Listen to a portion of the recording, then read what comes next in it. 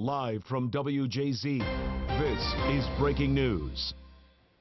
Well, breaking at 11, we are learning new information after a potentially dangerous situation at Carroll Hospital, and police confirm one suspect is in custody. Good evening. I'm Kelsey Kushner. Welcome to those of you watching on CBS News Baltimore and on WJZ TV.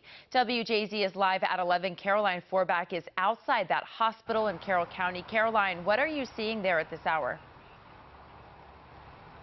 Well, Kelsey, there were at least 5 Carroll County Sheriff's Department cruisers here when we arrived, and most of them have now left. Hospital officials say the situation is now under control and that nobody was hurt.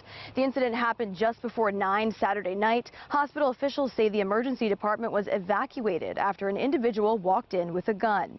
Authorities have not identified this individual, and they did not say whether the gun was pointed at anyone or if any threats were made. However, a spokesperson for LifeBridge Health provided the following statement. Carroll Hospital activated its assailant protocol after a person entered the emergency department displaying a weapon.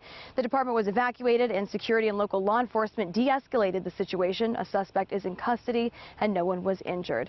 And details are limited at this time, but we will provide an update as soon as more information becomes available. For now, reporting live here in Carroll County, Westminster, Caroline Forbach, WJZ.